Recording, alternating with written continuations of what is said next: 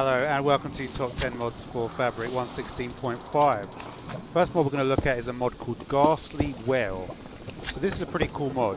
What it will do is, say you've got a portal.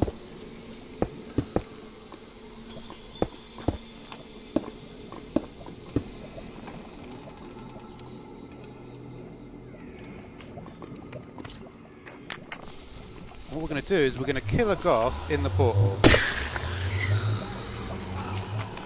And you might see what's happened there. We've got a bunch of crying obsidian.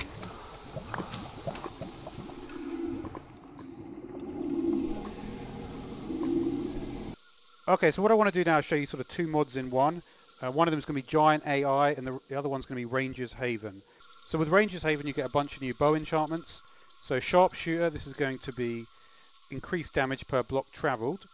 We also have Explosive, which gives them explosive power. Roped, which is actually going to be like a grappling hook. Seeking 5 is going to be like a homing missile. Fletcher is going to split when it reaches the apex of its journey. Nimble 5 reduces the draw time. Multi-shot now has more levels, which means you can shoot more arrows out of it. And piercing can now be applied to a bow rather than just the crossbow. And multi-shot is going to actually be able to have various different levels. So you'll see a bunch of arrows there.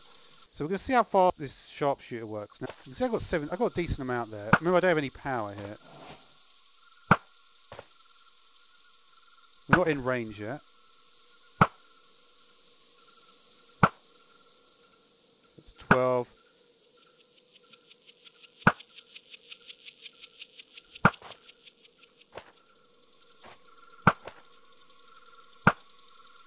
Okay, he's aggro now. So let's have a look at this one, Explosive.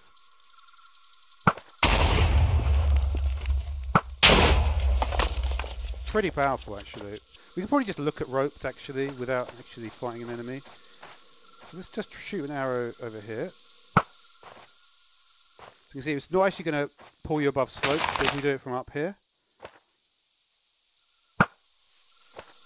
gives you a little boost. Certainly it looks like using explosive arrows is pretty good against giants. So we now consider the Seeking enchantment. We're going to shoot slightly left of this jellyfish and see what happens. So we have some Vex over here.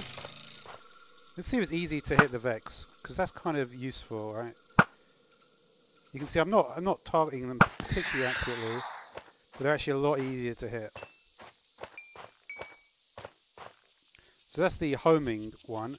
We also have fletchettes as well. So we look at fletchettes. When we shoot up into the sky here, you'll notice that when it comes down, it will split at the apex.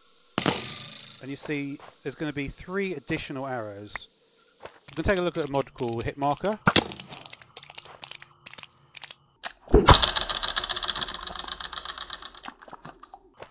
So you'll notice that the crosshair slightly changes to indicate that we've attacked. So now we have a mod called Chorus Links. So with your chorus fruit, you can surround it with gold to get a golden chorus fruit. You also have the option to surround it with gold blocks to get an enchanted golden chorus fruit. You can also make this item the chorus link with netherite and purple. So let's take a chorus link out. And let's see what happens when we just eat a regular chorus fruit.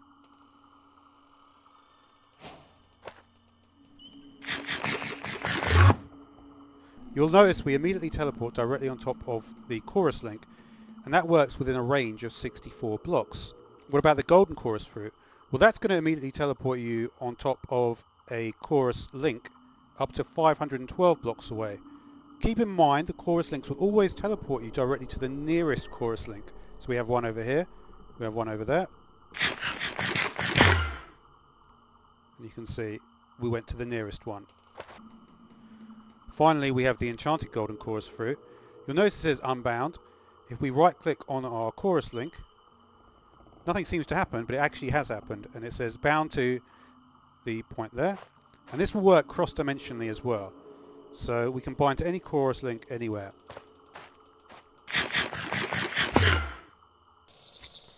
Okay, now we have a mod called Item Pets. So the Item Pet is spawned like this. So we did an end crystal, we're going to need some iron and some emeralds. Now once we create the item pet, we just have to right click on the ground. Here we've got the item pet, and now you can click it with a range of different items. And for instance, let's try shears. See what happens when we get some sheep here. And we're going to click with the shears on the item pet. And there's a range of different things that we can do. The trident now. So you can see with the trident item pet is now shooting the entrance through. The item pet is actually tame and it will follow you about.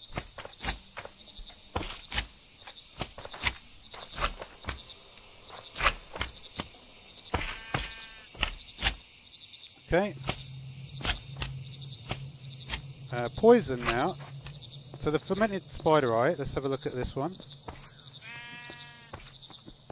You can see it turns into a little cave spider. So if we have an enemy, let's try a zombie here.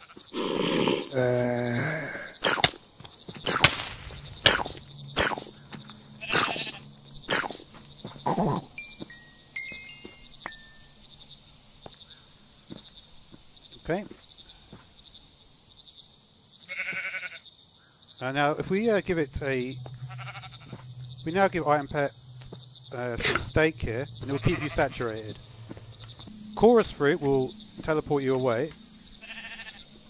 Other thing we can do is, if we take away this, and we give it a tipped arrow, you see I've got no more arrows of swiftness, just regular arrows.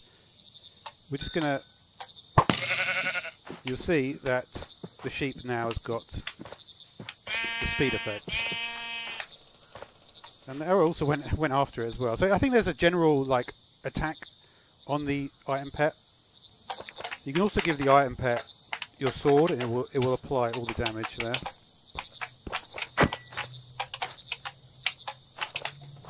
So for instance, we just got a skeleton. The item pet should be able to just kill the skeleton. There you go, you can see. This is probably the more typical example. Okay, now we've got a mod called Pekui. So you'll notice, I mean that's a pretty large sheep, right? But it still retains its AI. So the other mod I wanted to show was this mod called Shelf. This mod adds a bunch of different shelves for a variety of different wood types and stone types. And you can place down the shelf, put a bunch of different items on that. So 9 items will fit on each shelf and you can just display them like that. Okay, so we've got a mod called Reroll here. So you'll notice we get this button here on the enchantment table. Reroll the enchantment list. So you can see if we put our items in, you can see we've got Smite, Unbreaking, Knockback. We want to reroll, we can do that. And we're going to get a different set. So this is something which a lot of people have wanted on the enchantment table. The other thing we have is a mod called Powershot. So this is also pretty cool. Let's try Power 2 now. Try shooting the glass with that. There we go. And what you can do is you can actually specify exactly how powerful. So for instance, if I take some blue ice, I actually change the config for this one. So this may not be powerful enough at power 2, let's see. It's not. So this power 5 bow actually can't break the blue ice. Take a power 50 bow instead though. That will be able to. So that's all for this episode, so thanks for watching.